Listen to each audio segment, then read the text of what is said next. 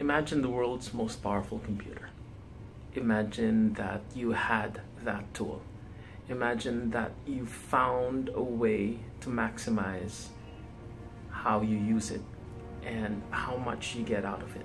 So much so that it works better, harder, faster, without overheating, without draining batteries, and you are just able to get so much more important, impactful, significant stuff done in your life. Now imagine that computer is actually your mind, and that to me is what a mind hack is. Leverage on the most powerful computer there is in the world, your mind. A mind hack isn't just a tool or a simple technique or a list or a series of things to do.